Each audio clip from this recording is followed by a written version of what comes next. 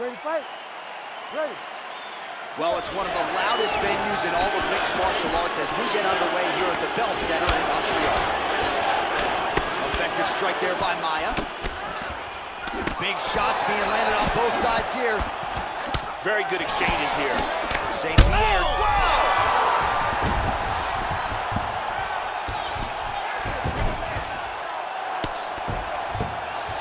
Oh, and he's got a submission locked up.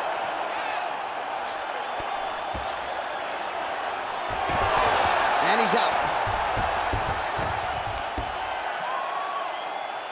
And busy as he looks to improve position here. And let's see if he can elevate Damian and get his hips up. Half guard here. Backing him out. This is crazy. Excellent movement on the ground here. Always trying to better his position.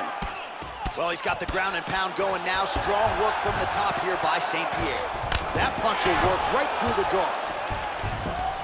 Now he's in half guard. This is crazy. Nice. He's in half guard.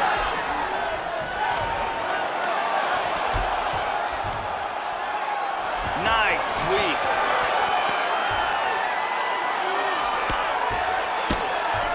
Good right hand. And he connects there, Joe. Lands a strike now from the bottom. Nice work there by George St. Pierre. Trying to spin to the back. He's working from his back now. Looking to secure a choke. He goes with the body triangle to lock him into place. Now he puts his hand on his bicep. That rear naked choke is in deep. Any second now he may have to tap. Strength and technique. Perfect technique.